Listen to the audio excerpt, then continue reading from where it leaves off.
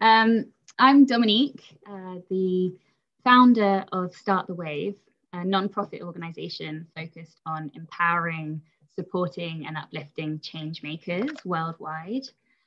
We do that by funding positive change and action, amplifying voices, and encouraging growth through education and healing. So we were very excited when Geneva from the Interfaith Center contacted us a little while back to hold space for this wonderful conversation. You know, many queer folks have a complicated relationship with religion, and I think it's important to open up dialogue with heart-centered conversation to better understand each other and support the community. So we're really, really happy to be here, and thank you so much. I'm so excited to hear all of your beautiful stories and kick this off. Thank you. Hi, everybody. I am Valeria, and I'm calling in from Vancouver Island, British Columbia. And I'm so happy to welcome all of you here to this panel as a representative of URI North America. URI, the United Religions Initiative, is the world's largest grassroots interfaith organization. We promote enduring daily interfaith cooperation. We try to end religiously motivated violence, and we strive to create cultures of peace, justice, and healing for the earth and all living beings. The URI community in North America is made up of tens of thousands of people who've come together across a diversity of beliefs and traditions to work together for justice, equity, and inclusion. And at URI North America, we really believe that diversity is a gift, and that pursuing justice means hearing and lifting up every single voice around the table. And acknowledging and honoring and uplifting sexual and gender diversity is an integral part of our approach to peace building and interfaith dialogue. I know how challenging and painstaking and hard this work really is, and how much still needs to be done. And so I'm so thrilled to be with all of you today to have this conversation together. And the commitment of the interfaith movement to moving this conversation forward is one of the reasons why I'm part of it. I'm part of URI, and I'm so glad to be with all of you today. So on behalf of URI North America, thank you so much for being here. And thank you, Geneva, for making this happen through the Interfaith Center and organizing this. And thank you, Dom and Start the Wave, for joining us today and taking the time to be with us. I'm so looking forward to the conversation. Hi, everyone. Welcome. My name is Geneva Blackmer, and I'm the program director for the Interfaith Center at Miami University in Oxford, Ohio. And we are so infinitely grateful to Start the Wave for their willingness to not only have this conversation, but to create space which amplifies the voices of small nonprofits across the country. Our organization's mission is to invite people of diverse religious, spiritual, and secular worldviews to participate in one another's practices in order to cultivate appreciative understanding and build relationships and friendships. We seek to mobilize people of all faiths and no faith around common moral, social, and ethical concerns in order to build the most just and equitable society for all people.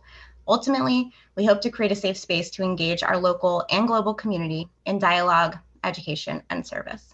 I'm going to be your moderator today, and my pronouns are she, her, and hers. For many of you, this may be the first time you've ever heard the word interfaith, which simply means dialogue and cooperation between people of varying religious, spiritual, and secular traditions. Or perhaps this is the first time you've ever heard sexual orientation and gender identity recognized as an intersectional religious or spiritual identity. We hope that conversations like this one hope to normalize the reality that LGBTQIA2S+ people are not at odds with religion and spirituality, but rather comprise an integral part of these communities. So each one of our panelists today will begin by describing their own journey with faith and spirituality as a member of these communities. Each panelist will have approximately 6 minutes to respond to that prompt, and then we will open for an audience Q&A. And our student liaison, Priyanka Kalita, will be monitoring your questions in the chat. So please feel free to put all of your questions there, and they will be relayed to us. So without further ado, I'm going to introduce our first panelist. Slats Toole's pronouns are they, them, and theirs. Slats is a writer, musician, preacher, and theater director and sound designer, currently based in Minneapolis, Minnesota. Their poetry has been published in numerous journals, the anthology This Present Former Glory, and their own collection, Queering Lent. Their work seeks to communicate an honest, raw, queer, and sacred approach to living a life of faith. Thank you. And thank you for inviting me to be a part of this really incredible panel of folks. I am so delighted that this conversation is happening in such a vibrant way, and appreciate the opportunity to share a bit of my story with you. So for pretty much my entire life, I've known that I don't fit inside the boxes that I was so often being put into. My story is not a story of knowing that I was transgender from a young age or presenting my gender in a way that was drastically different than what was expected of me. I think of my story as more about trying to find the language for how to express how I was feeling and who I was. So I was in 5th grade and I started to realize that I might like both boys and girls, but I actually didn't have the language to describe what that was because I only had the word gay and the word straight. And anything in between was not part of what I'd experienced. It wasn't until a friend came out to me as bisexual in middle school that I was like, that's a thing? And I started to feel this freedom that I could identify in this way and didn't have to choose a box for me. It was also how I always struggled with my given name, which actually literally means girl, and how I spent a lot of my adolescence in online spaces back in the early days of the internet, where the internet was not necessarily connected with who you are offline, and you could exist kind of anonymously, and I could exist without gender. It actually wasn't until I was in graduate school and I started to get the words genderqueer and non-binary and started to realize that there was a space that I could exist and have conversations about gender that actually made sense to me in a way that they hadn't before. Now, the part of my story that is the most surprising for a lot of people is that the first place that I was able to experiment with using they, them pronouns for myself was actually a church camp.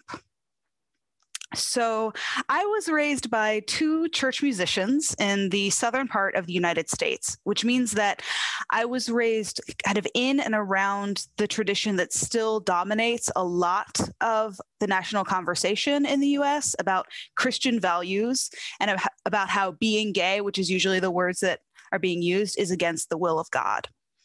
The church that I was raised in was mixed on the issue, but my parents and my pastors both affirmed that all of who I was is loved by God and that my identity is not a sin. But even with that really solid affirmation coming to me from a very young age, I've had to deal with the ways that the church has hurt me, particularly in the years where I had to spend so much time defending my rights to even be in the room and be a part of the conversation, while my straight cisgender peers were able to spend their time and energy growing spiritually and developing their relationship with God. But even through all of that, there was something that kept drawing me to spirituality and religious practice, specifically within Christianity, even though that has also been a center of so much pain for queer people and even for myself. So I started to study scripture and theology and church history more seriously as a queer person. I went to seminary. I got my Master's of Divinity degree. And as I was doing that, I started noticing a resonance between my own experience of queerness and what I was finding in Christian tradition. So there is a whole lot of mystery and paradox in our tradition. Jesus is described as being fully human and fully God at the same time, or God is sometimes described as being one God in 3 different substances. There's a lot of language of paradox that doesn't quite make sense. And it almost feels like the early church was searching for language to try to describe something that they didn't know how to describe. I mean, how do you describe an infinite God? You have to put this language around it that's going to be imperfect. And it actually felt like I felt when I was trying to find some language to frame my own identity. I've actually found that in some places of the church, people are more comfortable with this liminal space that I tend to exist in as a person, because that's our image of who God is. Or like our story of people being created in the image of God. And this image of God encompasses male and female, which must mean that our idea of God includes male and female and beyond gender. And then we've got this story that this God that encompasses all gender is put into a human being in Jesus Christ, and that human being is assigned male at birth.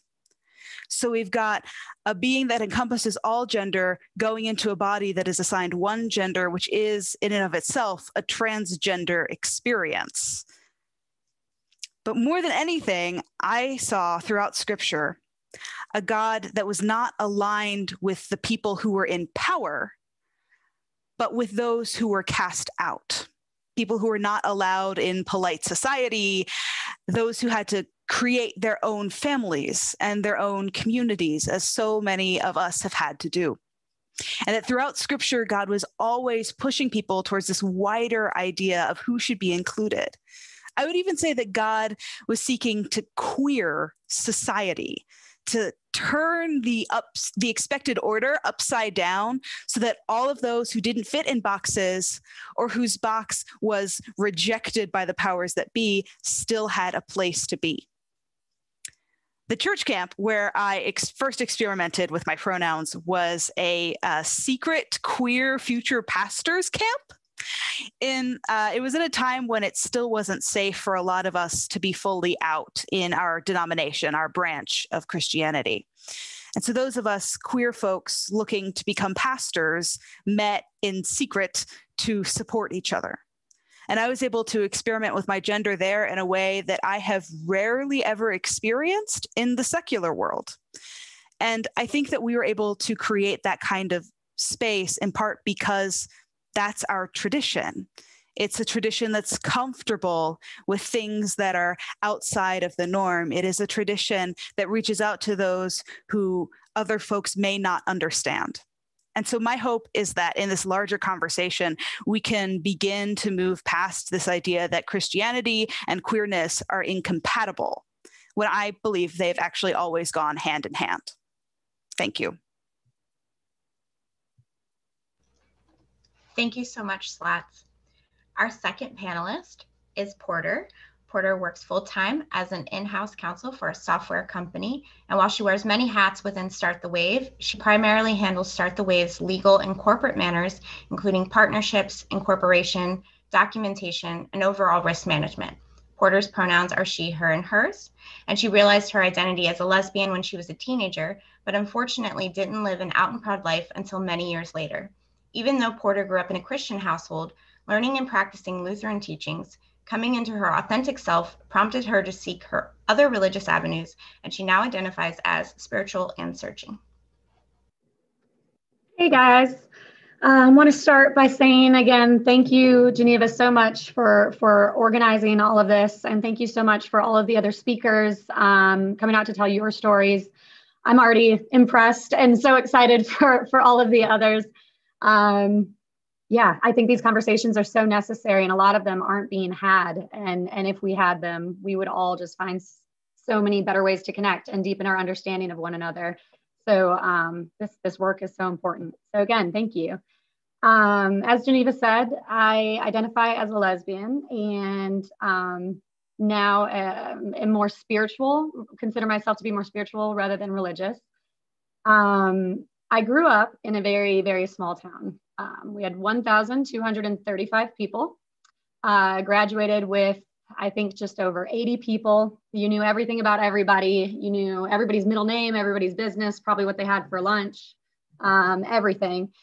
And well, it was great and everything was familiar. And, you know, I enjoyed all the opportunities I had, getting to jump on the snowmobile, go snowboarding, dirt biking, all of those little experiences. The unfortunate thing was the grave lack of diversity and open-mindedness in an area like that. I also had the fortune of growing up just down the street from my grandparents and spent you know, loads of time with them. They helped raise me, especially my grandmother, who I was very close to. So she taught me so many things, and she taught me how to shoot a gun. She taught me how to grow veggies. She taught me how to ride horse. She taught me they raise chickens, which also led to me not eating chicken for a full year after I watched her butcher said chickens. Another story. But she was also a staunch Christian.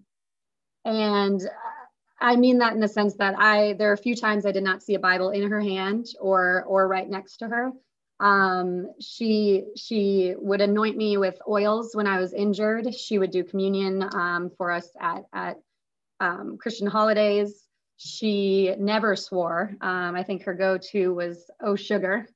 And then beyond that, she even owned a Christian lending library right in town, which was this adorable little library. She had an apartment up top where she would lend this space to individuals that were in need, and they didn't even need to pay her, but she just provided that for anybody. She would do prayer teachings at the jail, which was amazing to hear about. And she would talk to me about those individuals. She would nurse animals back to health, and just kind of she was such a wonderful woman in so many ways. But she really taught me most of the Christian values that I came to know outside of my parents.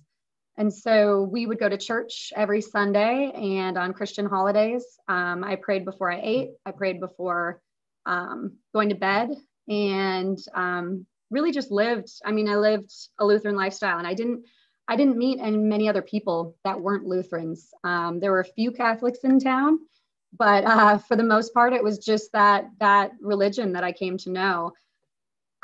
So I say all that to make clear that just religion was very ingrained in my life from a very young age. And I never thought twice about it. I welcomed Jesus into my heart when at the time I was so young. I literally pictured a little Jesus like coming into the doors right into my heart. And we were hanging out all the time, Jesus and I were. But then as I got older and realized he's not literally there, I still continued all of the other practices. I still went to church. I still prayed. And around the age of 14 is when my life started to shift a bit. And I started to think of females in a different way. And I started to realize that I would think, I wonder what it's like to be more than friends with a female. I wonder what it's like to kiss a female rather than a male. And then it immediately hit me based on all of the conversations I had heard around town from my grandparents, from, everybody around me. Homosexuality was not good. You should not be a homosexual. It is against God's will and God's way. And so then I started into my 2-year journey of attempting to pray the gay away. I think in that first year, it was more about denial for me. I would pray the gay away every single night. And my prayer was quite similar to my meditation in that I had steps that I would take. I would picture my prayer, and it was a white room, and I was climbing the steps to hit everything I needed to hit. And if I had forgotten to pray before I went to bed, I would wake up in a panic because I should have prayed. And if I didn't thank enough, but I asked for too much, that would also send me into a bit of an anxiety-ridden state. And then I would have to go back and thank more. And so it wasn't really a saving grace for me, but rather just adding to my fears and my anxieties. So I prayed the gay away for that first year. And then upon turning 15, I ended up becoming friends with some different people that I felt understood me a little bit better. And then around 16, was able to come out to one of these friends. And she was actually struggling with the same thing, which was great. But rather than she and I dealing with this in a healthy manner, because I was already in a depressive state, hiding myself and feeling like I didn't belong, and dealing with high school all the same, and trying to get straight A's and trying to play sports year round, and just hiding this part of me, and dating, just everything. that we decided the best way to deal with this is to just get high and drink all the time. Like, why not? Because when we are high and when we're drunk, we can be ourselves and we're with each other and we can just numb that pain. Then it got to the point where we just, there was too much of that numbing, and I overstepped and ended up getting arrested.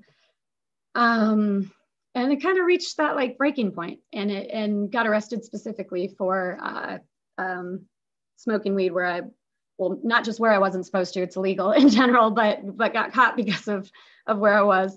Got arrested and got suspended from school. And it was quite shocking, I think, for most. My dad picked me up and I got home, and we didn't really talk about it. Like it just wasn't really approached in a super open manner. And that could have been because he was just kind of giving me space. Also, we've just never dove too deep on the emotional side. And so I got home and I put my phone on the counter, and then the next day woke up and started shoveling the walk and like cleaning the house, doing all the things. But what terrified me most, like, wasn't the suspension. It wasn't the arrest. It was, I'm going to have to come out. Like, I'm going to have to deal with this now. And praying the gay away now for 2 years hasn't helped me. It's not gone anywhere. So after a few days, I had told my mom, I need to talk about this a little bit. And we went into my room, and she asked me what's wrong, like what happened. And I made her guess because I couldn't say it out loud still at that point. And I remember just the build of like, you're beet red, your heart's now in your throat. And she guessed a ton of things. And then she finally just goes, do you think you're gay? And really just like that, basically. And I think the way it was said almost hurt harder because it felt so dismissive. And then she kind of told me, like, this is just a phase. You don't have to worry about it. Everything will be okay. Clearly it wasn't a phase. And 2 years later, I was going off to college, and I was so excited. So I'm like, this is it. I'm going to find my tribe. Like, I'm going to live this out and proud lifestyle. I need to get some rainbow stuff. Like, we're ready to go. Went to college, and the same anxieties creeped up. And then I went to find other churches. I could finally break out and find other churches with maybe youth groups or young adult groups that I could relate to. And so I specifically looked for churches with the rainbow flag outside of them. And I was so pumped, and still appreciate that. And I would go to church, and I would meet other individuals, but unfortunately, a lot of them were either much younger than me or couldn't relate in a lot of other ways. And so while we had our religion and we had our being part of the community in common, I still couldn't seem to find that tribe. And so I just kind of continued on. And then actually my first winter in college was my first bout of seasonal depression. So that was fun to deal with. And in Minnesota, seasonal depression lasts from like October to June. And so started dealing with that. And then I went home that year and got into a conversation with my grandmother. And she kept saying very terrible things about the community. And again, felt that rise in my heart all the way to my throat, and ended up blurting out to her that I was gay. She told me she was going to grab her oils and anoint me. And when she left the room, I left the house. I couldn't face it. I couldn't do it. I was crying, and I was going back to college the next day. After that, I found out she had called the rest of the family, which is composed of a lot of individuals, like over 30 people on that side, including the cousins and whatnot. She had called them all to start a prayer circle for me. And then I had come out to my friends, so the whole town knew. So at that point in my life, I had also just lost most of my family. I'd lost my friends, not all of them. Some people were very supportive, and my immediate family was very supportive, but had lost everybody else. So then I went back to school and I had taken a world religions course, which was quite pivotal. because I learned about so many other open religions and ways that people can celebrate their spirituality and religion. And I apologize. I think I'm probably going over my allotted time, so I'll try to pick this up. So after that, I had kind of actually gone into an atheist stage, and I decided, you know what, I'm not going to believe in anything that isn't scientifically proven. And atheism is something I can just say, I can look at everything and I can explain it scientifically, and that's it. But then later in life, I realized I needed something more, and that there had to be something more. I feel something more. I feel something more when I look at the moon and I look at the stars and I'm sitting at the beach. I can feel that pull and those energies and those vibrations. And then I just started in on the spirituality journey that I've been on, where I've been able to connect from a universal standpoint with the earth, and with how we are all connected to the earth, and how we can all support one another, and how we need to stop imposing our will on the earth and instead appreciate her, and instead celebrate her and celebrate one another. And so I think at this point in my life, I don't know that it matters what your religion is, but just how you celebrate it. And if it brings kindness and if it brings joy, then celebrate that and spread it around. And I'm excited to just continue my spirituality journey, but I'm happy that I found it. And I do believe in something just more than myself at this point. I'll stop there. I'm sorry for running over. No, thank you so much, Porter. And thank you for being so vulnerable with us and with the audience. That I can tell from the chat that was very impactful to a lot of people, and they appreciated it. So thank you. And so our third panelist is Dr. Joshua Paszkiewicz, the Most Venerable Sunyananda. He's a priest, psychotherapist, martial artist, culinarian, and a pathological epistomophiliac. Josh is a Zen Buddhist lineage holder in the Japanese, Korean, and Vietnamese Buddhist traditions, but also holds graduate, academic, and ecclesiastical training in a host of religious traditions. He currently serves as the executive director of the Greater Kansas City Interfaith Council and maintains a private practice of spiritually integrative psychotherapy. He may or may not remain involved in religion, chiefly for the brocade fabrics and extravagant hats. And very disappointed he's not wearing an extravagant hat today. But Josh, hand it to you. Thanks, Geneva. And as I did mention before we got formally started here, I did consider the hat, but the limitations of my Zoom reality didn't allow it. So I apologize for the lack of, brocade that's present.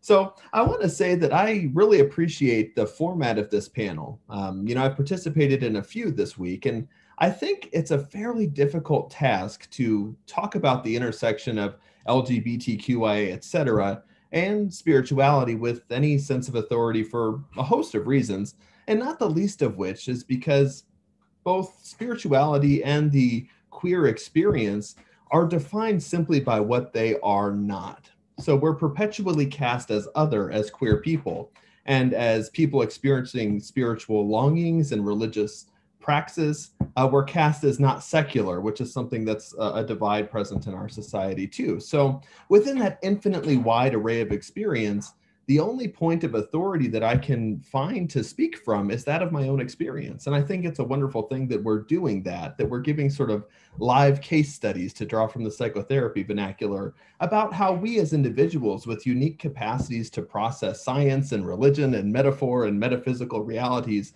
are coming together and tackling these things in a real way. And while I've identified with several points of each of the panelists that have been here already, there's also points that I diverge from, and I think that's a really special thing to highlight for each of us.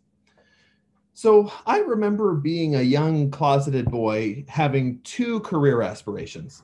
Namely, I wanted to run a martial arts studio, and I wanted to be the Pope. So coming from an exceptionally devout Roman Catholic family, I grew up with a holographic portrait of Pope John Paul II taped to the backside of my bedroom door. So if you're over here, he was waving this way. And if you're over here, he was waving this way. And that was just my incessant daily reminder of where I was going on the career ladder. But that was not long-lived. So my parents got divorced when I was 5 or 6. I don't remember exactly. And we pretty much were out of the Roman Catholic Church and hierarchy immediately. Neither one of my parents felt the need to reconcile to the church. They didn't feel the need to seek an annulment or anything like this. And subsequently, my father came out of the closet as a gay man. So we were left adrift in sort of this world of attending Mass frequently and visiting my grandmother's house. She had rosaries on every bedpost and a crucifix in every corner. That experience was suddenly gone. But I will say that early experience of ritual chanting and gestures and incense and bells, and yes, the brocade dresses and jewel and pom-pom flaked ecclesiastical headdress left a permanent mark on my psyche. But how do I arrive in this context? It was interesting that my mom was pretty much devastated by that divorce, as sometimes happen, and she was all of a sudden questioning the things that spirituality seeks to address, these big concerns of meaning. Why are we here? Where do we come from? Where are we going? And so that sort of underpinned my earliest schooling memories. So that lasted from, like I said, the age of 5 or 6 to about 4th grade. And my dad still took us to church as kind of Christmas and Easter. Like, he felt there was an important aspect to spirituality to remain in touch with, but not to be super serious about. He was struggling with his own queer identity and place in the world of spirituality. And this was at a time when, this was just completely unacceptable to talk about. I remember he had a roommate that I later found out was a long-term romantic partner who had a big place in my life. But when we would go out in public, and even especially to church, we had to sit separately. We didn't sit in the same pew or in the same row, and you staggered going into restaurants because you didn't want anybody to question what was going on. It was physically not safe in our part of the world. So I remember around 4th grade, we had a knock at the door. My maternal great-grandmother, who was kind of the matriarch of our family, died, and everybody was kind of mourning that, but again, not being in this Catholic religious milieu that we were all sort of raised and formed within, we didn't have a lot of resources to lean on. And so on the other side of that knock at the door were a pair of Jehovah's Witnesses. And so all of, I will say now, the karmic conditions aligned perfectly for my mom to invite them in. And so very shortly thereafter, we were attending church or meetings, as the Jehovah's Witnesses say, upwards of 5 times a week at the local Kingdom Hall. And I say local, we had to drive like 45 minutes to get to the Kingdom Hall. We lived in very, very rural South Missouri. That was an interesting experience. I don't remember the exact age when sort of sexuality became a concern of mine, but it was something, even not knowing the details of my dad's life, because that was kept from us for a time too. It was just kind of unquestioned that I enjoyed male company, I guess. I enjoyed being around men in a way that not everybody else did at that age. But, it was something that I was cognizant of, but didn't have a vernacular to describe. But it was nothing that I had to rally against or struggle with, because we didn't talk about this sort of thing. Fast forward being in the Jehovah's Witness congregation. This is all we talked about for some reason at that point. There was at least one sermon a week speaking about the depravity of humanity expressed in the homosexual queer culture and agenda that has taken over popular media, et cetera. So that was interesting for me, because on one half, I was deeply, deeply attracted to religious praxis and all things that were involved in that. Those big questions were meaningful for me still. But on the other side, the answers I was being given were questionable. And I think if it weren't for that early understanding of my sexual orientation, if I could have called it that, being slightly different, I would have adopted that fully and probably been in a very different place in time right now. So I had this struggle, as many of us do, that says, hey, this whole religious tradition seemingly is standing in opposition to something that's fundamental about myself. And yet I find myself truly divided in 2 camps, not knowing exactly where to turn, because both of those interests, as I developed into an adolescent, those big questions and obviously these romantic concerns as a teenager were significant in my life. And so I grew up, continued in that process until my dad had had enough. And I think he had enough when my little brother came and gave him a lecture about why homosexual people were not going to live forever with their families as everybody else was in Paradise Restored on Earth. And so he immediately looks up a local church, which was the only open and affirming LGBT inclusive congregation in our city at that time, and begins taking us as an agnostic himself, but by that point, to church. And I'll never forget him saying, "What your mom is doing, that cannot be your only experience of Christianity." And I'm forever appreciative of that, because I really didn't know there was another way to approach scripture and Holy Writ. The Jehovah's Witnesses had a really good, wrapped up, pretty even way to deal with that and present it as authoritative. So all of a sudden I'm sitting in a congregation with transgendered people and with LGBTQ families and straight people and young people and old people. And that was really important. And still, by the time I was an adult, I'd had enough of the conflicting Christian message and ethos and left it entirely. So I had discovered Buddhism by way of martial arts as a young kid. And that was an interest that I secretly kept up throughout all of my upbringing. I had a Buddhist teacher in Kansas City when I would visit my dad on the weekend that would give me this literature and books, and I would take it home, hidden in my weekend bag, and hide it under my bed, so I could read it and it wouldn't be discovered. And there was a big incident of my mom finding it, raiding my room one day at school, and that was a problem, but it was a colorful upbringing. So long story short, I find myself hopping around Buddhist monasteries throughout the world and being trained as a Buddhist cleric and eventually leading some congregations.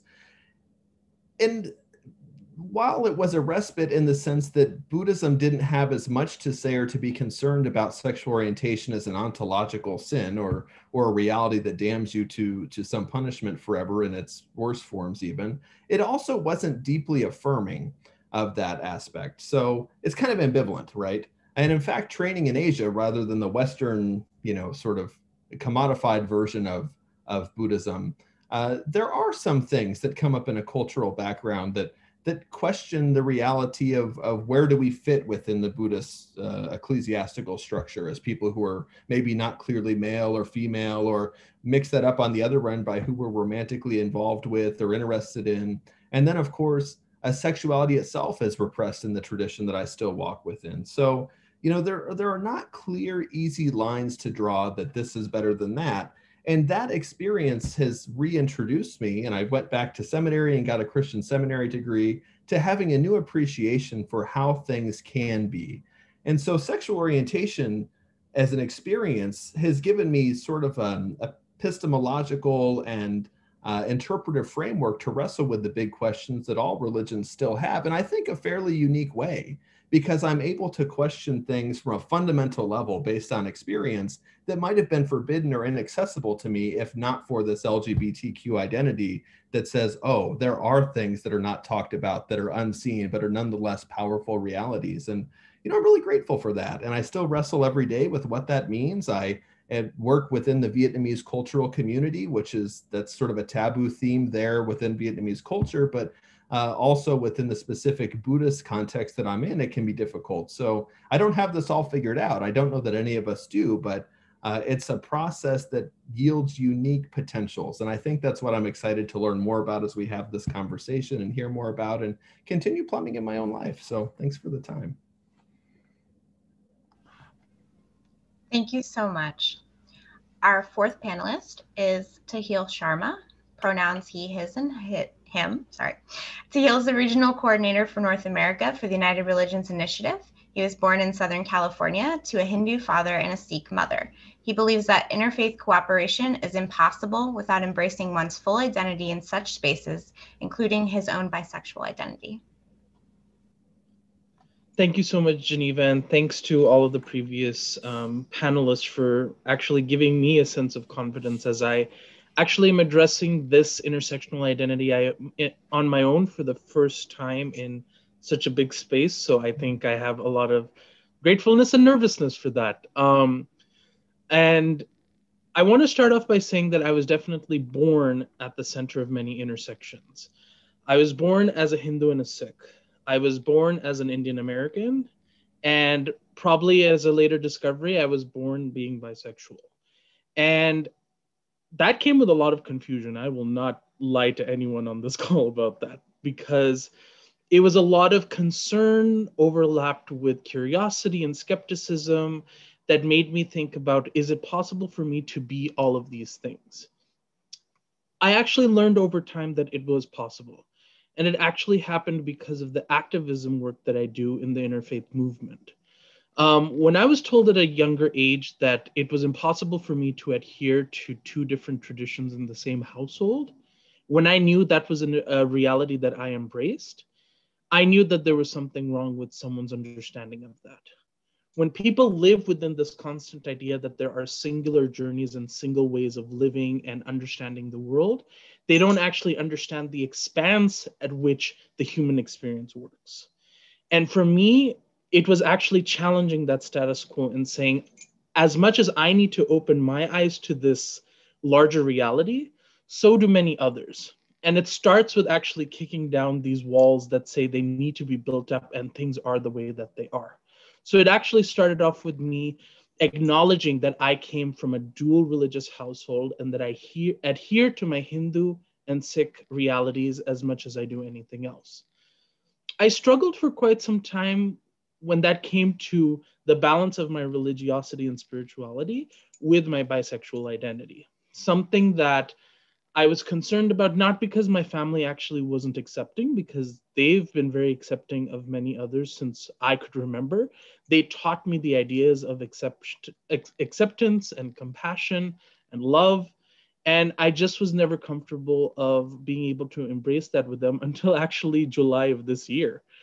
And it meant a lot for me to understand that it's not just about the approach to how people and institutions have created this idea that you are not accepted with your religious identity while being something else that might seem not accurate or not connected whatsoever.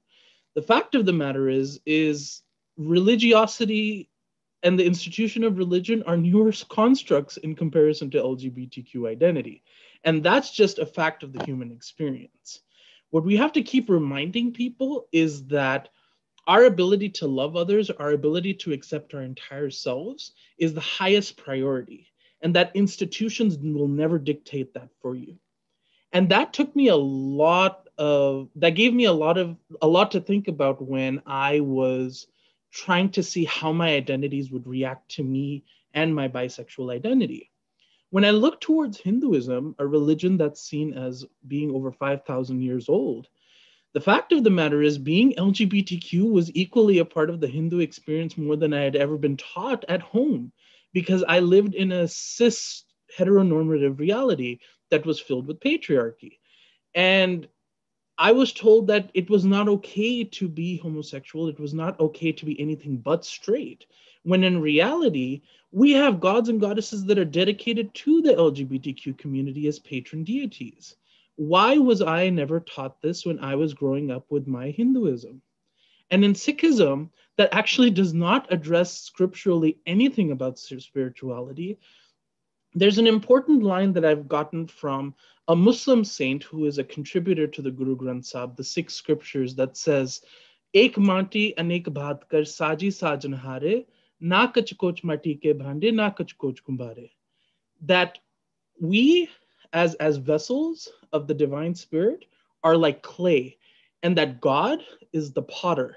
There is nothing wrong with the clay, and there's nothing wrong with the potter.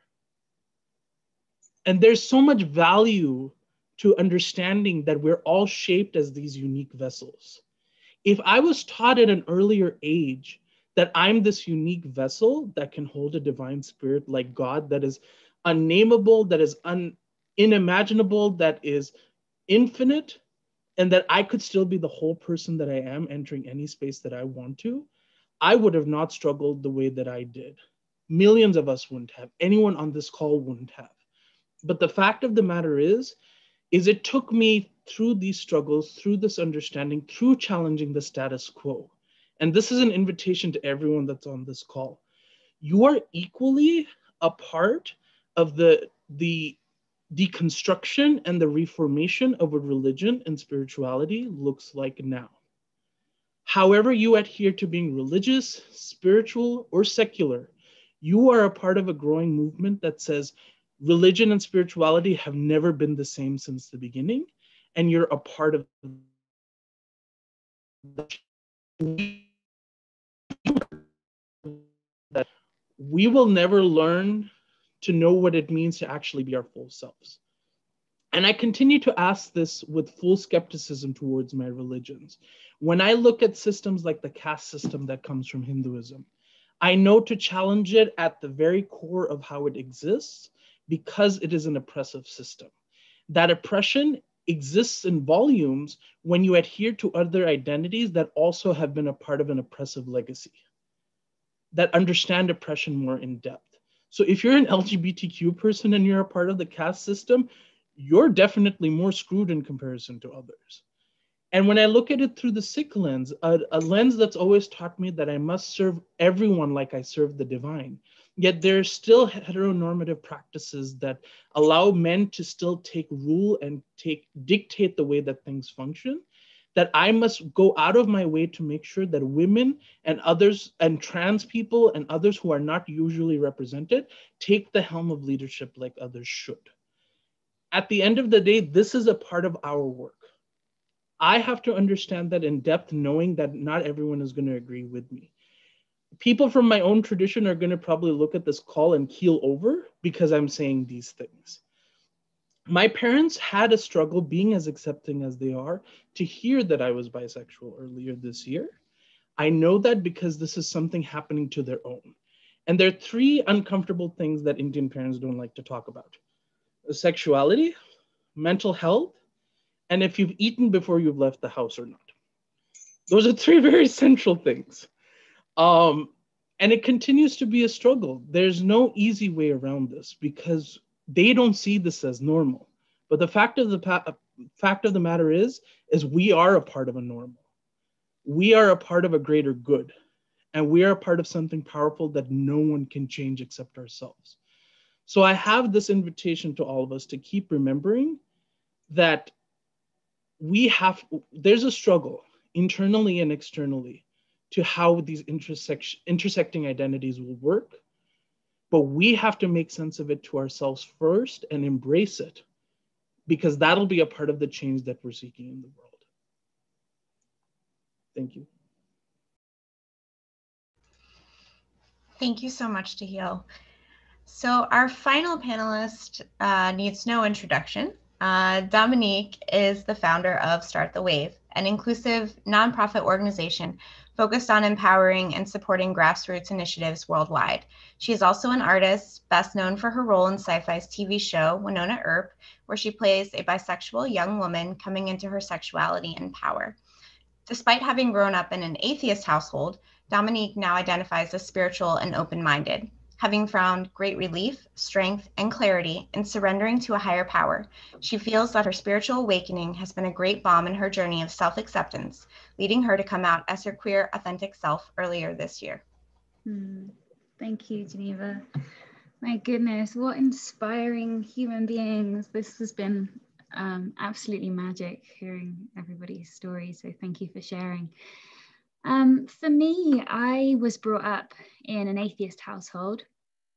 We didn't have any faith. There was not really much talk of faith at all in my childhood. And I just thought that was, I didn't really have many feelings around it until later on in, as I started to get older, as a highly sensitive individual, I found that the more I learned about the injustices in the world and the pain and suffering, the more it weighed down on me really heavily. And I found that not having any faith, how it showed up in me, I suppose, was just this sense of this weight. This weight is the only way that I can describe it, of knowing that I wanted to do good in the world, but not knowing how, because it just felt like there was so many problems and so many issues, and I didn't really know where to put my focus. And so this led to my mental health being really suffering, and it got to the point where I felt very unwell, and I needed to find something to try and help my mentality, the way that I saw the world, and to try and find the beauty in the world, because it just all seemed so dark. And so I, on my journey, I met a beautiful woman. In fact, I was really drawn to her energy. I'm somebody who's always felt energy and experienced I felt like I've experienced energy, if that makes any sense. And so I was drawn to this woman who informed me that they'd just come from a 10-day Vipassana meditation course. And she said, it's funny that you're drawn to me right now. I've just come back from Vipassana. And I didn't know anything about that. But after having a very brief conversation, I was really interested in meditation and diving into meditation. And so it took me a year to actually have the courage to sign up to 10 days of silence and being alone with my own thoughts and my own mind. But it got to a point where I just knew that I had to do something, and this just felt like it had organically come on my path and that it might be an avenue to explore. So I was heading off to go traveling, and I decided to go out of my way to a little place in Cambodia and do a 10-day Vipassana retreat in Cambodia. And what happened in that retreat is, it's very, very hard to put into words, but it felt like my entire being was cracked open and a light shone down and throughout my entire vessel. And really that was the beginning of my spiritual awakening. And it was almost like, the way I describe it is that it was as if I was handed a key to my own happiness in that meditation retreat, but I had to take it and I had to go and open the door. So it was like being gifted a taste at maybe something else, a different way of thinking and a different way of being that was incredibly addictive. I was like, I want some more of that. That feels really good, and that feels like that lightness, and the weight started to lift. The clouds started to part in my brain, and I just started to see things a lot more clearly. And so what has happened since then, over the past 3 years, because that was in 2017, has been just an unfolding, I suppose, of really seeing and experiencing the interconnectedness of all things, and surrendering and letting go and releasing the ego and control. And so as I have been really diving into these practices of meditation and various different forms of meditation since then, to try and find my own path with it, my own path of spirituality and how I connect to the divine through various different practices, it has given me a sense of faith, right? Faith for the future, faith and hope, which has been, absolute saving grace. Like it has helped me come out of, in a very negative headspace, and really was a big part of the reason that Start the Wave was born, because I suddenly had hope again. I was like, okay, what can I do? This is something that I can do. And Start the Wave very much being founded on embracing evolution and the law of impermanence, and just like being open-minded to all things and the infinite, as we talk about, like just that we may use different words and different ways to explain it, but really like just the infinite nature of this human experience that we all have. And when I started living that and realizing that actually I was just a spiritual being having a human experience, then it released a lot of things in me. Now, where my sexuality intersects with this story, we're getting there,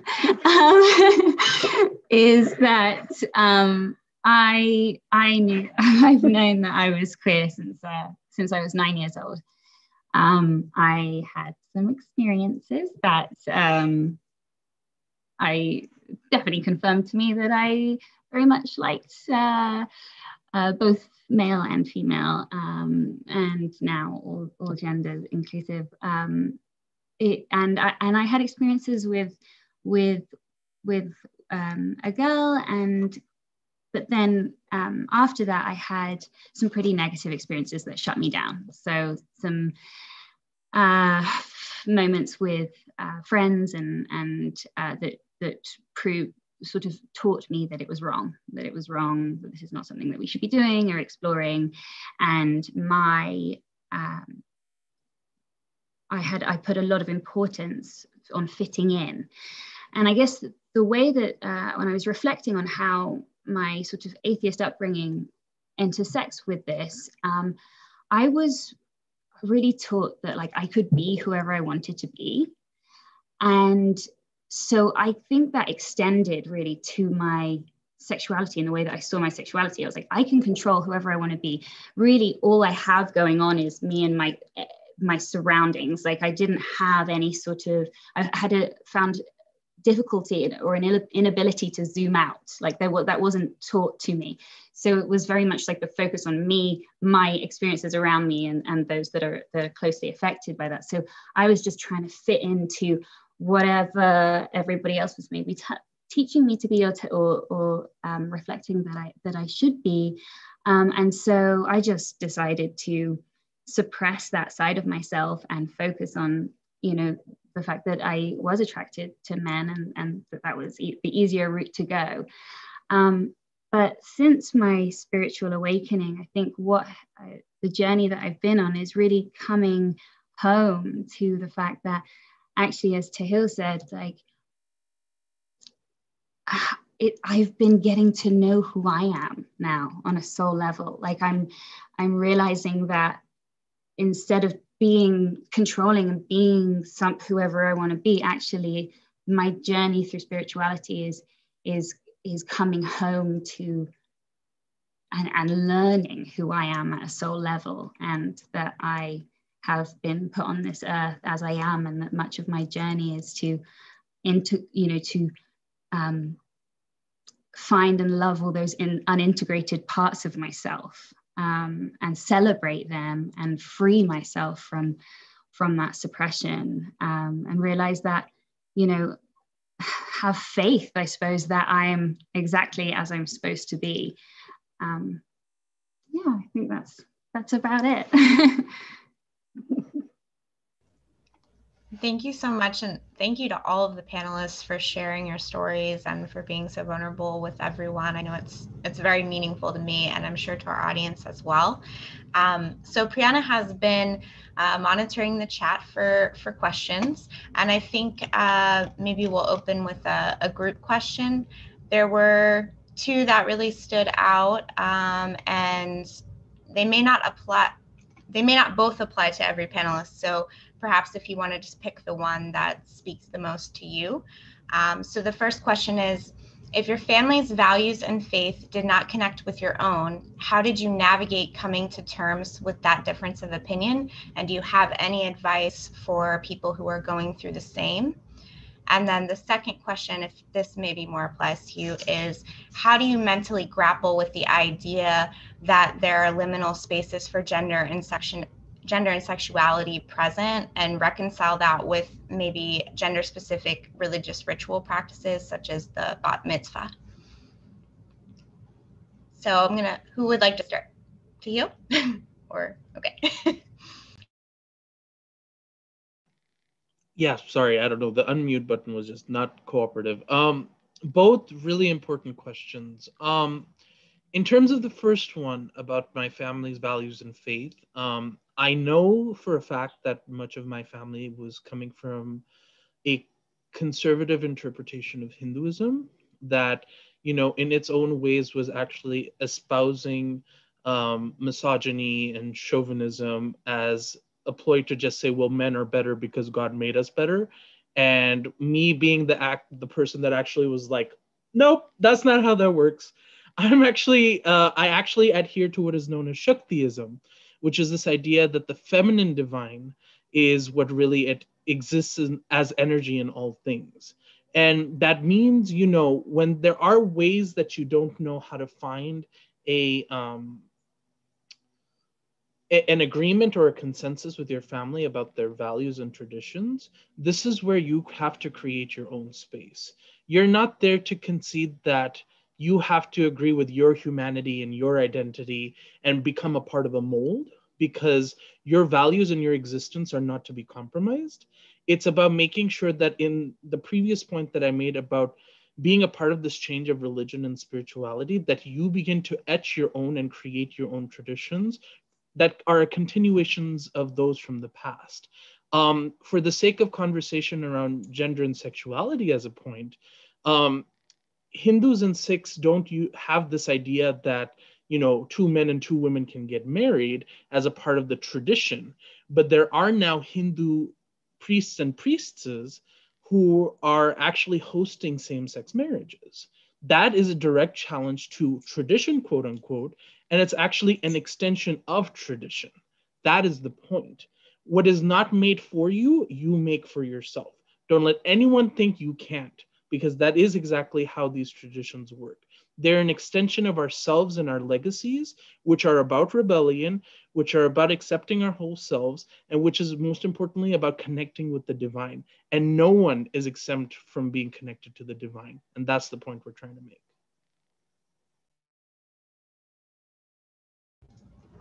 Thank you, Tahil. Does someone else want to jump in? I'd love to follow up just on that, because I have just a little bit of a comment that relates very much to what you were saying. You know, I think it's important as we grapple with these questions to do some formal education or inquiry into religion as well.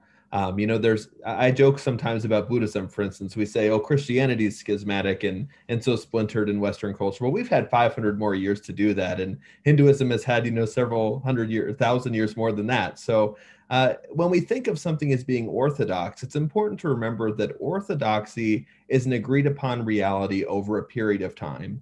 And so much of what we consider orthodox in many religious traditions, including the Buddhist tradition, is really, in fact, heterodox when you look at it through the lens of a classical, historical examination of reality. So these are ideas that people have that often diverge from the charismatic founders of a religious school of thought, and they embody it in a particular way, and that's fine.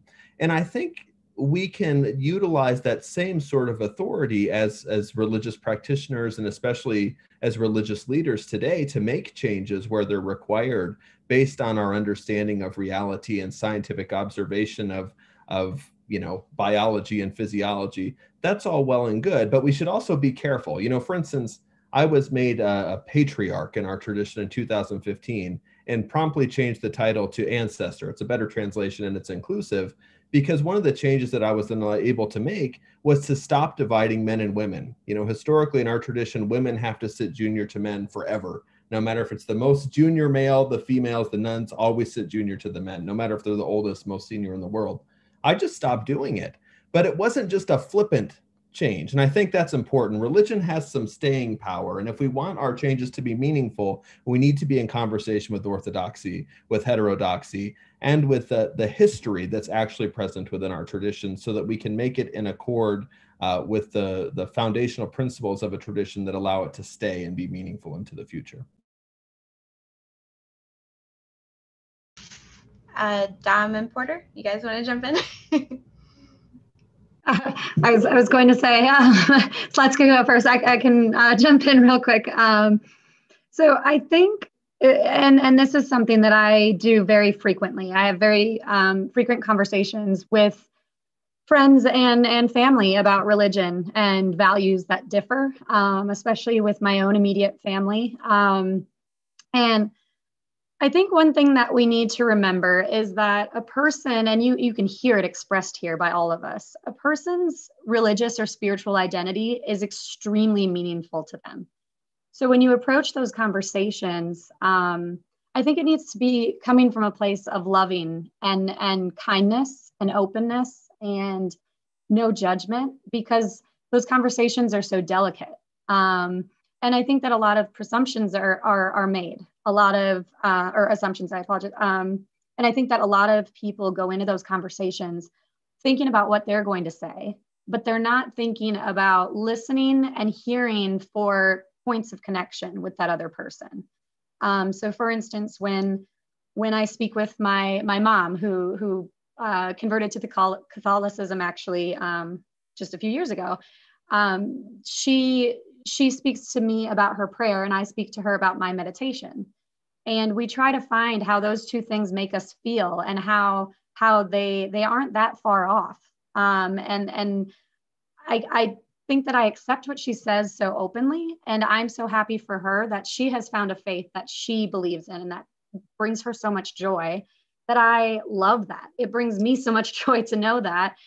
And I think that she's been more accepting with me, knowing that I may not believe in that religion specifically, but I do believe that we are all celebrating the same thing and that we are all doing it differently, and we should celebrate that. I created recently with one of our rooms, we call it the Zen Den, but it's basically just a good space for prayer and meditation. And in going through that, I actually thought of all the people in my life and ended up getting their books, their religious text that they like to read and like to go through. And I do intend to read all of them, but also just so that they're there, so that when they're staying, or if they're even just popping by for dinner, but they have a prayer that they're supposed to do, they can pop up to the Zen Den and celebrate them. Like it should be so open and inclusive. And I think maybe just enter those conversations from an open space.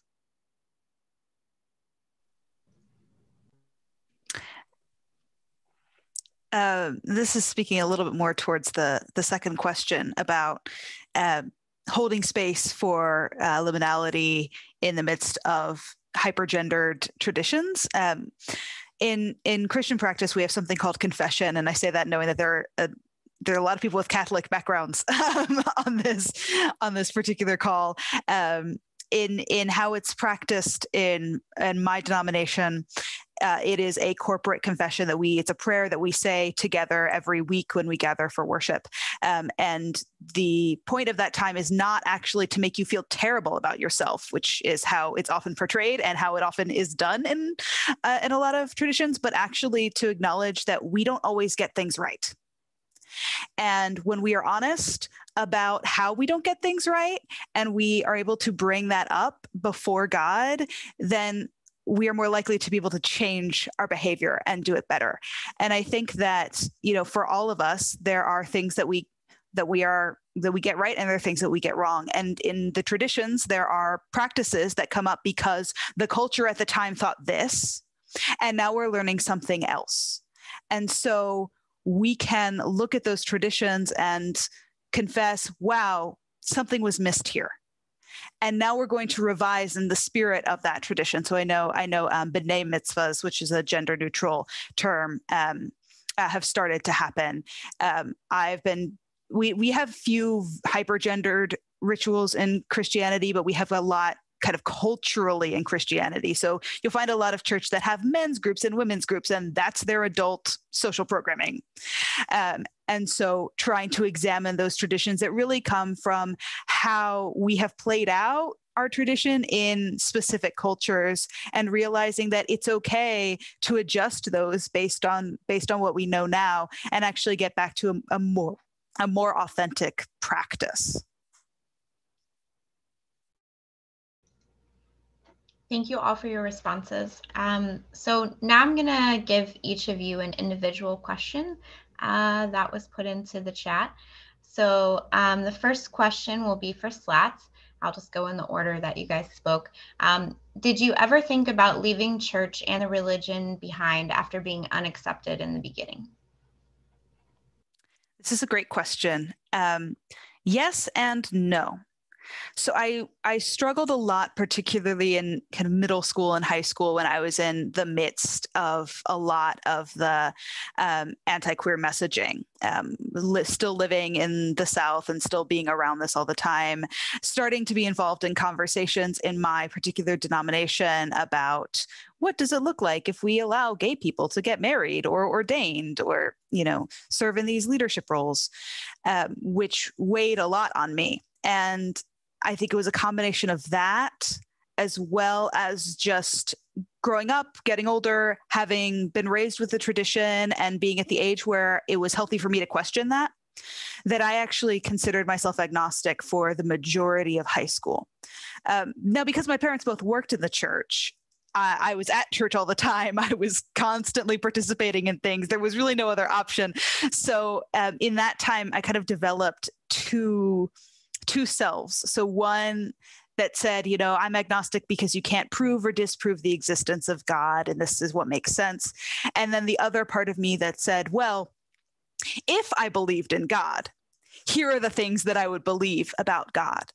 And at the end of that, the end of that time, which is when a pastor was who had been really influential for me was actually leaving our church and going to a new position, and she'd been really keeping that faith part of me alive, that I realized that I was going to have to make a choice.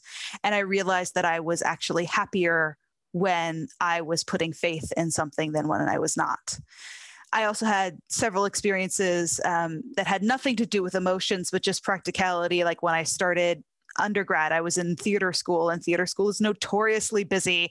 And I was not going to church because I had no time to go to church. And I missed that. And I felt this ache. So I knew that if I were to leave, it would be enormously difficult. And now I say that I stay because I need that specific kind of practice. I need that practice in community. I am a worship nerd. I love liturgy. I love hymns. I love gathering together and singing. I'm struggling now a bit because of the pandemic. I haven't been into church in person since March. And that is what I need, because I'm not actually able for myself to do that on my own. I am kind of constantly in the process of figuring out how I interact with the church as a queer person, particularly in leadership. So I've gone to seminary. I worked leading a church for 3 years. I am still not ordained. And that is largely because I am not sure if I have the energy all the time to be ordained in a church that is primarily straight and cisgender, and have to do that kind of work of educating everyone, particularly at like my own job. If I got ordained, it would be my job, and that just seems exhausting. So at this point, I kind of stay a little bit outside. I write, I resource, I talk, but I'm kind of constantly examining what my relationship should be. And I also think it's important to say that my experience is my experience, and that is not going to be true of everyone who is raised queer and Christian. That the experiences of that are going to be unique to every person, and how every person finds healing from that experience is going to look different. I believe that there are churches out there. I know that there are churches out there because I've worked with them and I've been to them and I've celebrated with them, who will unabashedly welcome in queer people and do what they can to heal that hurt. And also that might not be the path for everyone. Thank you so much. So the next question will be for Porter. Do you think one day that churches and the LGBTQIA2S plus community will find a balance to understand each other without judgment? Oh, I mean, that's a good one. I guess it would be hard for me to know or say. I think we're moving the ball forward. I think that we're getting closer, and I think, or rather, I hope that in more and more areas and more religions, more and more churches, more folks that are part of the community do feel acceptance and do feel that they can be their true selves and still be part of that religious community in really a more wholesome manner, and not have to hide who they are. I do think we're getting closer, though. I mean, even with the Pope coming out and saying, you know, we need to love people regardless of their background, I hope that narrative continues. But then even, we're not saying we need to love them even if, but just that it is accepted. It is wholly accepted, and everybody is connected, and we are all brothers and sisters, and we all love one another. And should be there for one another, and no human is better than the next. And I think that we're getting there. I think it's especially interesting because I know that the younger generations get a lot of flack, that we are constantly known as, you know, lazy, and like we don't believe in the traditional values of what we all grew up in. But I think it's amazing. I think the younger generations are opening the ceiling and saying, like, no, there's so much more than this. We don't need to be doing all of the things that our parents and our grandparents' parents did. we need to open conversations, and we need to celebrate new things, and we need to accept everybody. So yeah, I guess overall, to answer the question, I don't know when it'll happen, but I think we're moving the ball forward, and that's a positive thing. Thank you. So the next question will be for Josh. Do you think psychological spiritualism and homosexuality have a connection? Yes, but I want to break that down a little bit. I would break this down into psychology, spirituality, and sexual orientation. You know, some of the more, I would say, in-touch psychologists and mental health professionals out there are keen to understand that psychology has long suffered from what we call physics envy.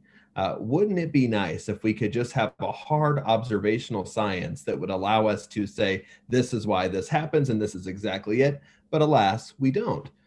When we look at the field of spirituality and the intersection of science, especially in Western religion, historically, and where the church has regarded scientists with concepts that we take for granted today, spirituality at large has often struggled from physics envy as well. Well, we've got these suppositions, but wouldn't it be nice if there was some observational way to say this is exactly it, and this is why this is the only true path, and you should do that.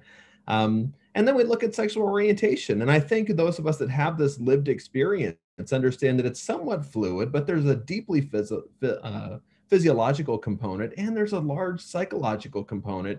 But wouldn't it be nice if we could just look at the legislation and the naysayers and say, this is exactly where it is on the genome, and this is why it happens, and et cetera. So, you know, we look at these fields as sort of being oppositional. There's secular hard science, and then there's spirituality that's the opposite, and then maybe there's gender identity and sexual orientation that float in this other multimodal or bimodal realm. And in fact, all of these things are just grasping at straws based on what we can observe and experience, and what we can know to be true in our hearts, and trying to bridge them consistently. So I don't know if that's an adequate answer for what you were looking for, but I think that none of these suppositions are farther apart than just that. They all share this physics envy that's problematic, but also kind of exciting. So hopefully we get closer to understanding things as time goes on. Thank you so much. So the next question will be for Tahil. Are you familiar or aware of Ramakrishna Paramahംsa and Swami Vivekananda? I do believe in their views, but I am struggling to find a place as a gay person going hand in hand with Hinduism. That's a very real feeling. And that's a feeling that I had when I began to question many parts of my identity, including my faith and sexuality. Wherever there are points where we don't feel things go hand in hand, that's when you have to know you need to dig deeper. Because there's a lot of what we consider sort of the superficial norms and realities that we create around traditions, because we don't actually go back far enough to see what they tell us. And this was a point that Joshua, you were making before as well. In this idea that we're studying about religion and spirituality, it's much more in depth than the past century. It's much more in depth than the past millennia. It's much more than the common era, which is the past 2,000 years or so. The point is, it's not just about, you know, trying to see things go hand in hand. If things don't go hand in hand, nothing is held against you to find a better place for yourself. That is the bare minimum of what you deserve. But the thing about religion and spirituality is it's also not a monolith. The two people that you talked about, Sri Ramakrishna and Swami Vivekananda, are a part of the Vedanta school of philosophy. The Vedanta school is more modern, it is more accepting in some ways, and it's still very rigid in a lot of ways, which means it's just one school in this giant school of understanding of Hinduism. It doesn't end with the Vedanta Society being the latest and greatest denomination that we have. We're still developing schools of philosophy. We're still developing ideas of what it means to be a part of tradition and what it means to be a part of new movements for justice. Hinduism has a lot of work to it. That's why it's not as easy to say it's just a polytheistic religion that's from India. It's way more complicated than that. When you tell people that there are 330 million gods, but we still believe in one God, You thought the Trinity was confusing. Imagine trying to get 330 million deities together and make it into one thing. And the example that I use is like taking a spoon of sugar, acknowledging all the individual crystals, and then mixing it into a glass of water. It's just as sweet to realize that all of those crystals make that one identity, that one entity possible. It's that kind of imagination, it's that kind of interpretation and relationship that you also have the responsibility to build and discover for yourself and potentially for other people to understand it's actually possible. And Porter, there were actually two things that I reflected on and want to kind of respond to as well in this answer. One is I often hear that it should be that we do things regardless of what makes people different. And I always invite the opposite response. And I say, you should actually do it in full regard as to where people come from and why they're different. Because I think what we really struggle from oftentimes is this idea that, oh, it doesn't matter where you come from as long as you're a good person. Actually, it should be the complete opposite. I want to know how in the world you came from a different world, a different reality, yet we still came to the same conviction of loving one another, that we still came to the same conviction that we have justice striving for one another. It really involves us being millennials, being the people that are trendsetters in a negative connotation and not a positive connotation, that this is an invitation for that intersectional justice to take place by being very intentional about how and why we learn about each other. And more importantly, the other point that I wanted to address is that we're not the ones to push away from tradition. This conversation that we're having, granted it's on Zoom, granted it's being live on YouTube and it's too modern for a lot of old farts to really grasp onto, it's fine. The point actually is, this is tradition. This is legacy. We are doing some really solid work right now that is being viewed by over almost 600 people. And this is a part of what will make a difference. If there are churches that collapse because they're not being radically inclusive, it's not on the people, it's on the church. At the end of the day, if they're not willing to say that our love, that God-associated love that we create is not going to accept the whole person that's going to come into our doors, that church deserves to collapse.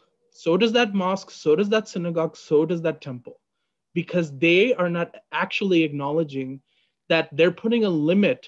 They have the audacity to put the limit on God's love. That's the point. That's what we're challenging. And that's how we go forward from here. Thank you so much. So Dominique, there's a lot of questions for you, we'll say. So I'm gonna try to narrow it down. So first, would you say that meditation saved you? And also, how do you stay focused on your journey and truth when you spend so much time uplifting other people's stories and their journey? I'm not sure that I would use the phrase that it saved me, but it certainly helped me a lot. There's no doubt about that. And it changed the course of my future. It changed my path completely. It helped me to separate myself from the thoughts that were in my head, which then allowed me to access my gut and understand the difference between the truths that were coming through from a place, a deeper place, and that once I allowed myself to listen to that, it guided me into where I am now, into places that I'm very, very grateful to be. And yeah, so it's been incredibly transformative, and what the path that unfolded since meditation has been like none other but than magical, is the way that I can describe it. Like it's the synchronicities and the the representation of the interconnectedness of all things has been so apparent that I had no choice really but to surrender to a higher power. Just when I was doubting it, there would be something that was gifted to me by the universe that then led me on to further deepening my understanding. So what, meditation definitely being the thing that started me off on that journey, but that many things have come along my path since then to deepen my connection to all that is the great mystery of life and the divine. So yes, and what was the second question, Geneva? Sorry. How do you stay focused on your own journey and your own truth when you spend so much time uplifting other people's stories? Sure. I think that they inform each other. So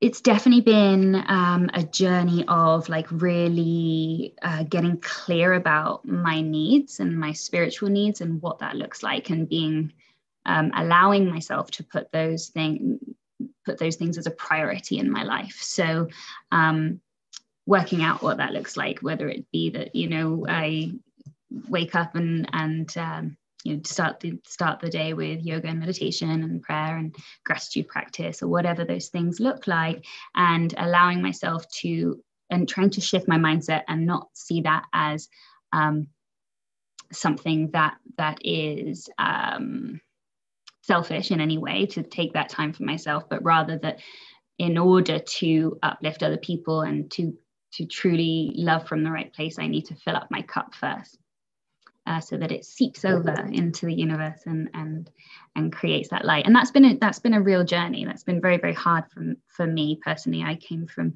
a very, very a background that taught me that the most important thing is productivity, and that we should constantly be being productive and not taking that time for ourselves. So within my journey, it's very much been a deepening into self-love and realizing what that looks like for me, and how those practices can inform that sense of worth and self-love. So but then also I would also say that by having conversations like this, by doing this work, it has tremendous value in my own life. So I'm constantly learning by doing the work that I'm doing. So it's really just a gift. And it doesn't feel like work. It feels just like, what? As if I get to be a part of this. And so, just immensely grateful to all of those things. Thank you so much. I definitely echo that. And on that note, we are about out of time. So I want to just thank all of the panelists for being here today, and everyone who is watching this on YouTube. Thank you so much for your time. On behalf of the Interfaith Center, Start the Wave, and URI North America, just thank you for attending. I hope you've found this program meaningful and that it encourages you to embrace your whole self in your own life. And if you'd like more information about any of the organizations that participated, I have put all of the links in the description on the live video. So thank you all, and have a great rest of your day. Thank you so much, Geneva. Thank you. Bye. Thank you. Bye.